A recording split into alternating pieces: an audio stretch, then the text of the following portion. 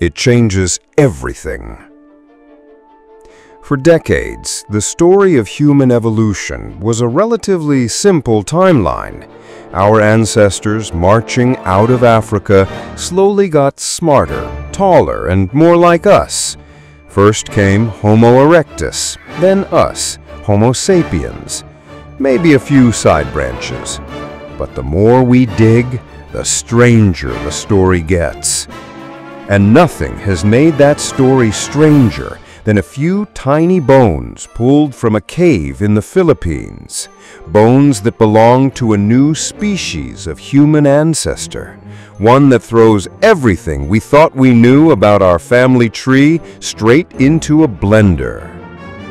This is the story of Homo luzonensis, a ghost in the jungle, a mystery that's forcing us to rewrite the history of our own kind.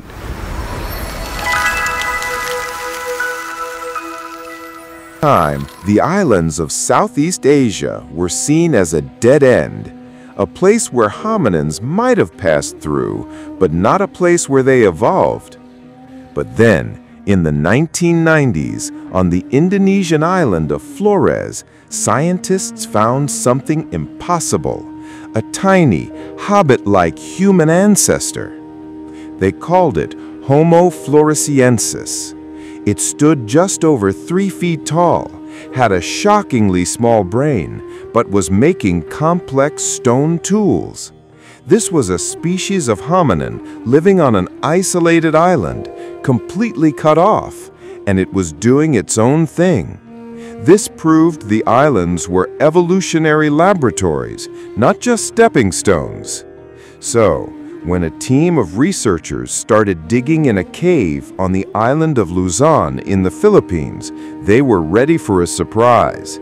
But nothing could prepare them for what they found.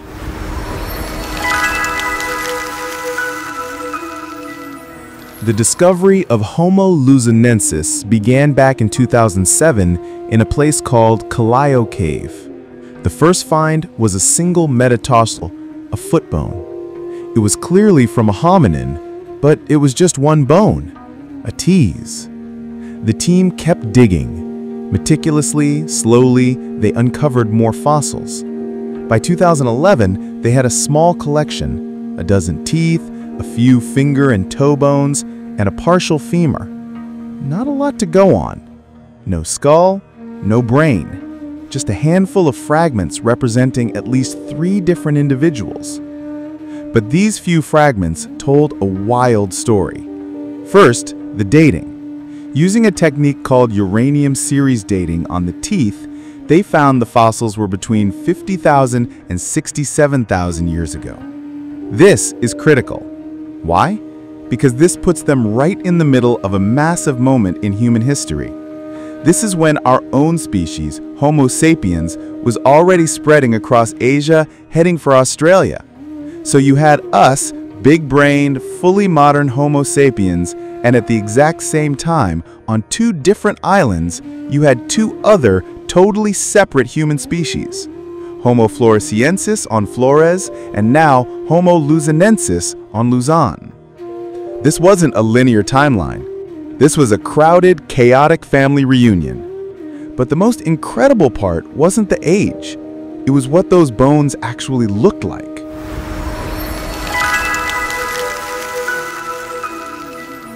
When scientists looked closely at the teeth and bones of Homo luzonensis, they were stunned.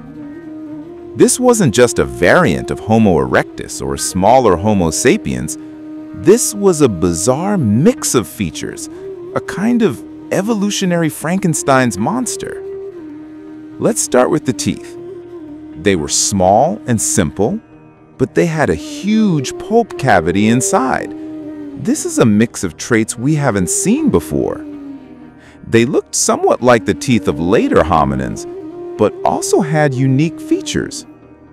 And then there are the feet.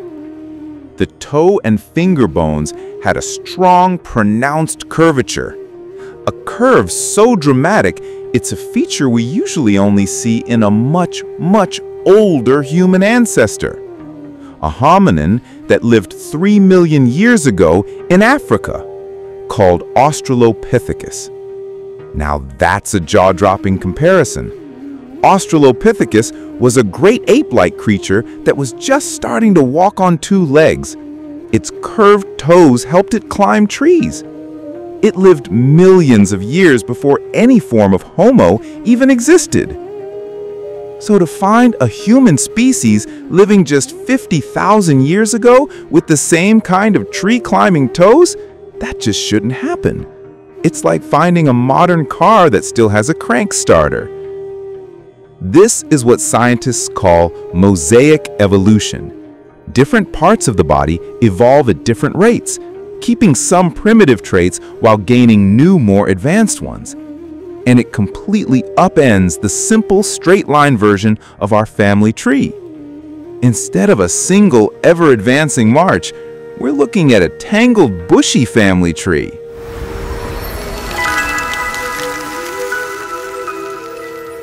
But here's the biggest twist of all, the one that completely changes our understanding of hominin history. Luzon is an island, and for most of the last million years, it was an island. The ocean levels have gone up and down, but it was never connected by a land bridge to mainland Asia.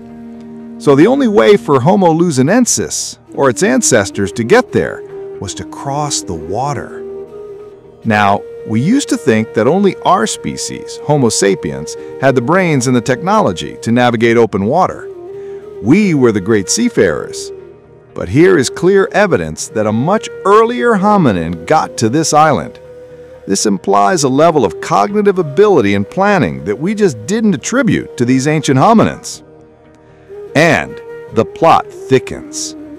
Because back in 2018, just a year before Homo luzonensis was officially announced, scientists found something else on Luzon. At a site called Kalinga, they found stone tools and the butchered bones of a rhinoceros that were 709,000 years old. 709,000 years! This means that hominins were on Luzon nearly 750,000 years ago, which raises a massive question. Who were they? And are they related to Homo luzonensis? Let's do the math.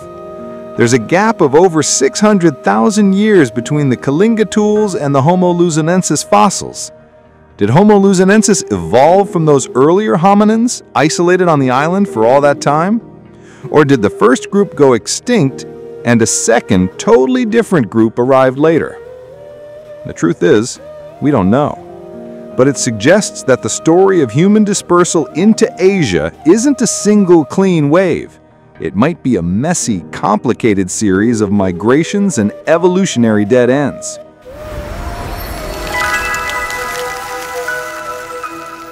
So, what does Homo luzonensis mean for our family tree? It proves that the genus Homo was far more diverse than we ever imagined. It wasn't just Erectus, then us. It was Erectus, floresiensis, luzonensis, maybe others we haven't found yet. All coexisting, all evolving in their own unique ways. And this pushes us to rethink the very definition of a human. We used to define ourselves by our big brains, our fully terrestrial walking style, and our complex tools. But Homo luzonensis had small teeth and may have still been climbing trees.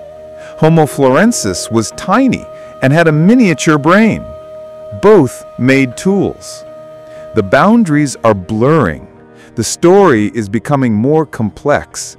And the mystery of how these unique species evolved on isolated islands is one of the biggest puzzles in science right now.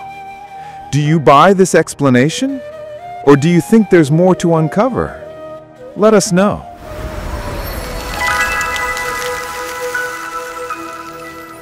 Homo luzonensis is more than just a new name on a chart. It's a powerful reminder that our past is far from settled. It's a challenge to our assumptions. It's a fossil that forces us to be humble and to admit that the story we thought we knew is just a first draft. The discovery of this species, with its strange mix of ancient and modern features, underscores the bushy nature of our family tree. It shows that human evolution isn't a straight line, but a sprawling, tangled bush with countless branches, many of which are now extinct. The story is far from over. As we continue to dig, to date, and to analyze, we will undoubtedly find more ghosts in the record, more unique lineages that challenge what we thought we knew. And each one will bring us a little closer to understanding our true and incredibly complex history.